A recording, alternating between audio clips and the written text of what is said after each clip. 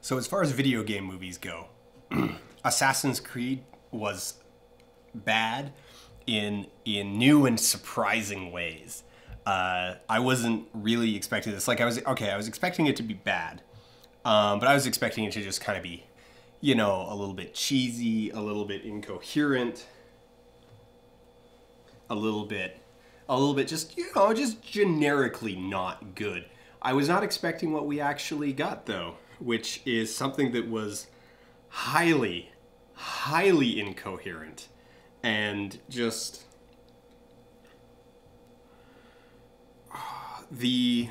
it's a late contender for worst editing of the year. I think Suicide Squad is still going to get that because of bigger issues with Suicide Squad. That Suicide Squad managed to be both have moment-to-moment poor editing as well as scene-to-scene poor editing. Just, you know, big deep structural problems with Suicide Squad. This, you know, it looks, for the most part, it looks and flows kind of just like a normal, ordinary, run-of-the-mill action movie. So the first 5 Assassin's Creed games, or at least the mainline Assassin's Creed games, all have you in the role of the protagonist, Desmond Miles. And the conceit of Assassin's Creed is that you've got a character who is being sent back to experience the lives of their ancestors through DNA genetic memory. It's total just BS garbage woo, and I love it. It's so stupid. And in that regard, Assassin's Creed has a lot of dumb stuff. In it, and for the most part they managed to capture a lot of that. Unfortunately, they didn't capture enough of the fun. They went a lot with the kind of the very self-serious elements of Assassin's Creed, and so what you end up with is I don't remember the protagonist's name. Cal? Maybe it was Cal? Like Calvin? But so the first 5 Assassin's Creed games, your real-world protagonist is Desmond Miles. And then he goes back and experiences the lives of his ancestors, Ezio, Altair, and Connor. And you get 3 games with Ezio and 1 with each of the others.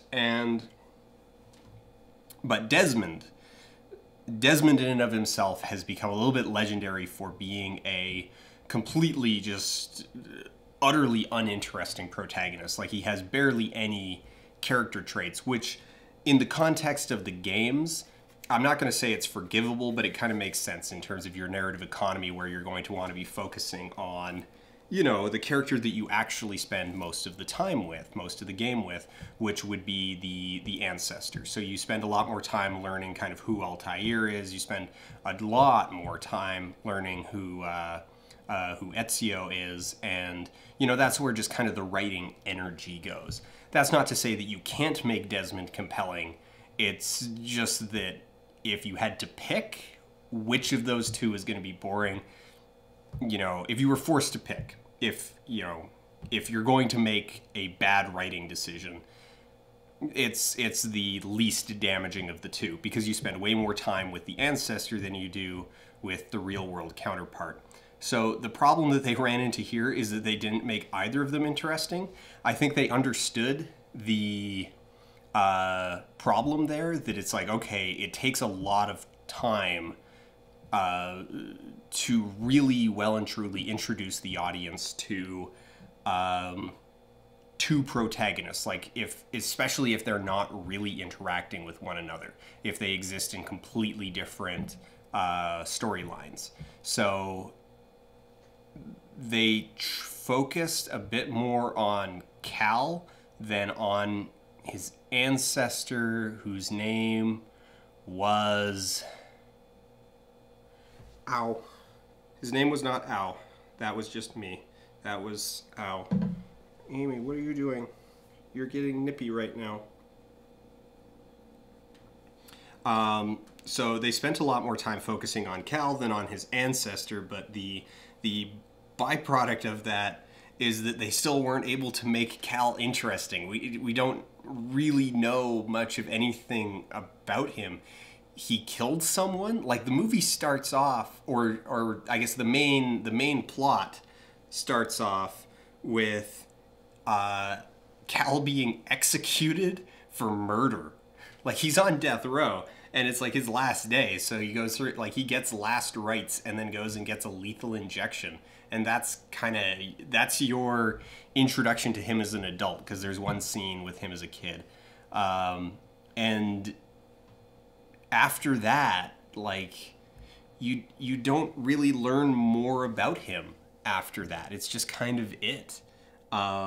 There's little bits here and there, like he gets to confront his dad who murdered his mom, and you learn that she actually kind of murdered herself, or got him to do it, because Abstergo.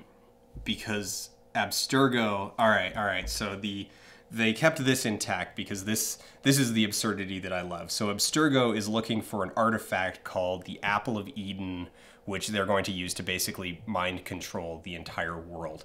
And they're trying to figure out where it's being hidden. And this is lifted right out of the games. Like this is what they spend the first several games trying to do, is track down this artifact. And so they're going through basically person's ancestors to be like, hey, we're following its path and we're trying to figure out where it got lost, where it's sitting right now, and then we'll go get it. And because the ancestor is actually through Cal's mother's line, she killed herself, got dad to kill her in order to keep the Apple of Eden safe so that Abstergo couldn't stick her into the animus machine that lets them look at the lives of your ancestors. And you know, it's ridiculous garbage, and I love that aspect of it. But the bad parts is that you really don't get to know any of these characters, so they're kind of meaningless to you. Michael Fassbender as Cal is just completely checked out. He's got almost no dialogue. He just kind of like sneers and looks at stuff, and you only get kind of a vague sense of what his motivations are even supposed to be. And then he has a sudden change of heart for really vague reasons that just kind of have to do with his mom, or have to do with him, with his ancestor. Like a woman dies, I don't know her name, but she dies, and she was clearly the ancestor's, like, you know, his side piece or something. And she dies, and it's all sad if you could bring yourself to care about any of these characters. And that is apparently what gives Cal his change of heart. And then he decides to help the assassins instead of destroying them, because he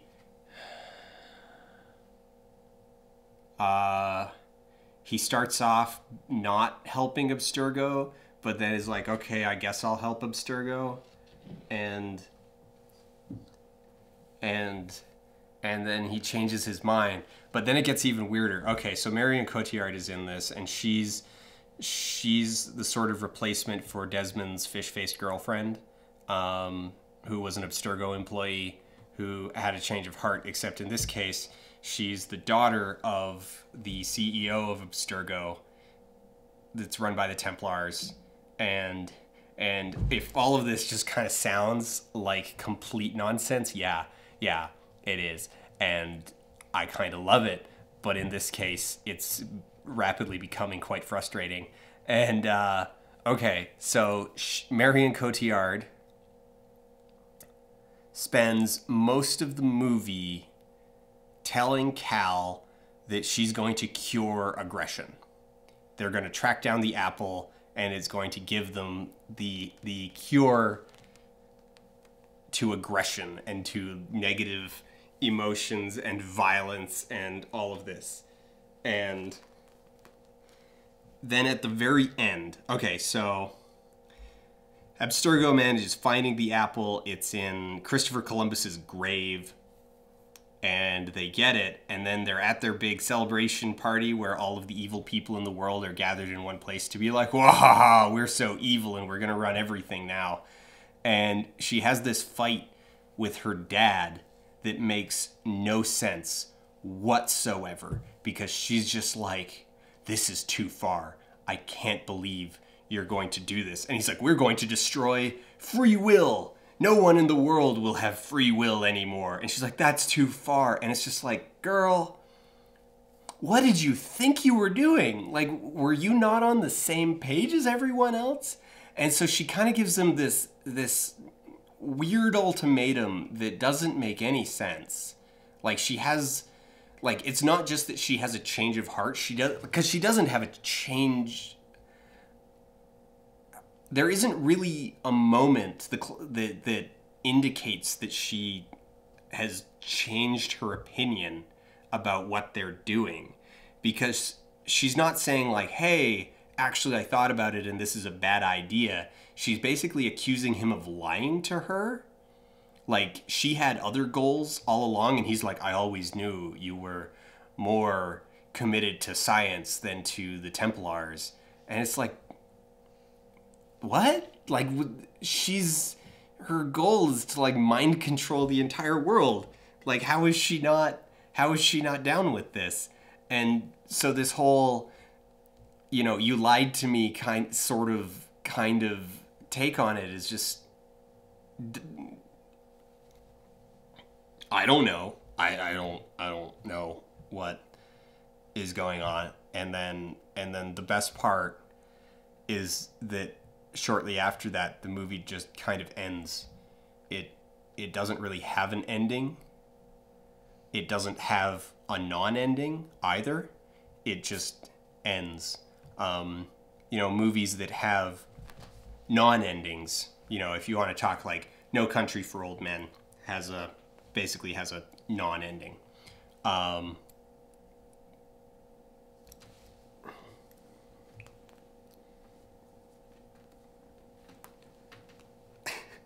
That's my collarbone. That's my collarbone.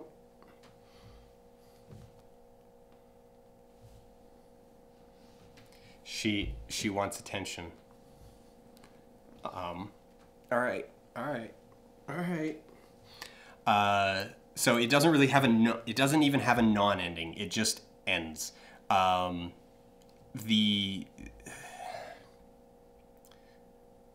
assassins storm evil headquarters, steal the apple back, and then all of a sudden, okay, this is weird, and I'm gonna need to explain kind of what's happening. Okay, so when you're talking about like figuring out who the protagonist of a movie is, it ultimately comes down to the way that the camera behaves towards the character. Towards the various characters, like the weight that it gives them, the choice of where the edits are made, or who the edits bias towards. So if something critical happens and we cut to a character's face, that kind of decision made over a period of time, made consistently, is what is going to really communicate to the audience who the important characters are, who are the ones that they should be paying attention to, who are the ones that they should be emotionally invested in, who's the protagonist, who's the main character. And so you end up at the very end where this climax happens and they kill Jeremy Irons and they steal the apple back, and then it spends the resolution of that sequence following Marion Cotillard around rather than the assassins. So it's a switch. We basically, and she's the one who gets the response monologue, and her inner sort of response monologue is not villainous.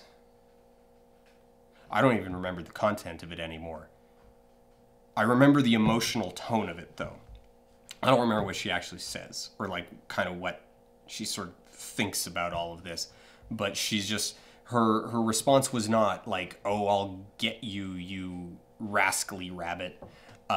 It was just kind of like, well, I guess this is the future of the human. You know, it was very end of Terminator 2 kind of situation, and it was just strange to suddenly have that. It's like, all right, our emotional center, our protagonist is suddenly switching to Marion Cotillard's character, and then it goes out to Michael Fassbender, and he's just standing on a tower looking what someone at Ubisoft thinks is badass, and he holds the apple and credits roll.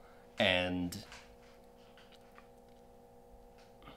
see, there's a point where sequel bait, like, so there's a phrase that a lot of people like to use, sequel bait, where you're clearly putting in things at the end of your movie that are leading to a sequel. It's basically some form of jeopardy or some stakes that need to be resolved next. And it has varying degrees of success, but the problem is that if you put too many of those in, you're not really, it's not sequel bait anymore. You're setting up the next scene. You're setting up the next sequence. You're setting up the next act of the movie. And so this movie doesn't have a third act, because right around the point that it's kind of getting to be like, okay, structurally it is a complete incoherent mess, because your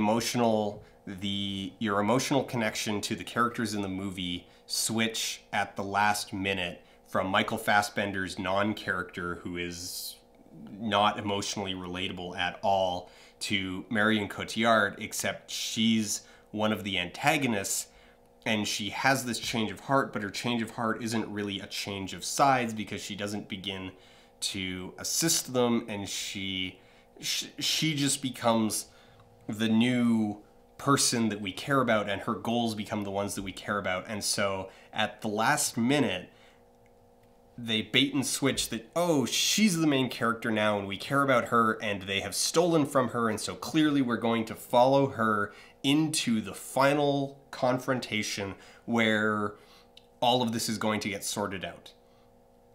And it doesn't happen. There is no scene. It does not happen. There's no resolution to it. And it goes so far beyond just being sequel bait that it's like, there's another scene that this script needs, and it's not there. Oh geez, what else? Okay, so the action in this, and this goes to, I think, some of the reasons why I said that it was a late contender for some of the worst editing of the year, is the action scenes are completely incomprehensible. They're almost impossible to follow, though it's the fault of both the editor and the cinematographer. None of the action scenes are shot in any sort of wide, and it never holds on the wide or medium long enough to figure out where people are in relation to one another, where they're going, where they need to get to, where they've come from. So the spatial relationships are just complete garbage, and the action scenes are shot entirely in really, really tight, fast swinging close-ups. I've just spent the last couple days spending a lot of time looking at Batman vs. Superman in super slow motion, like frame by frame, because I needed to do a bunch of editing analysis, and I was busy putting a bunch of like tracking marks on things, and it really started to stand out to me just how often any given frame of Batman versus Superman is just a complete mush of blur. Ow.